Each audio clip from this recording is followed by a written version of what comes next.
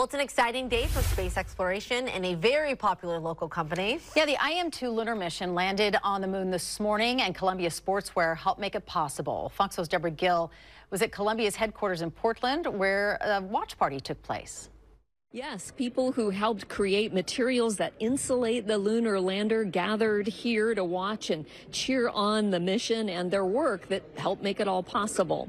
The IM-2 Athena lander launched February 26th and had been orbiting around the moon. It's utilizing Columbia Sportswear's Omni-Shade sun deflector technology and Omni-Heat technology to help regulate temperature on Athena and protect the lander from extreme cold and intense solar radiation. It's great to get recognized. We're in the clothing and footwear business, and so having people know about these incredible technologies is really important. But, you know, to be part of this mission is really something.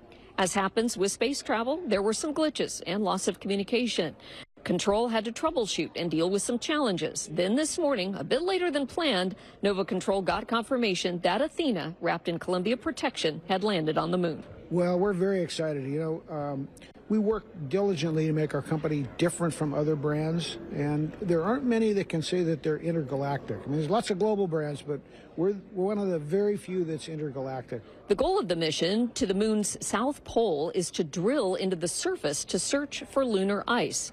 That's a feat that's never been attempted in this inhospitable environment. In Portland, Deborah Gill, Good Day, Oregon.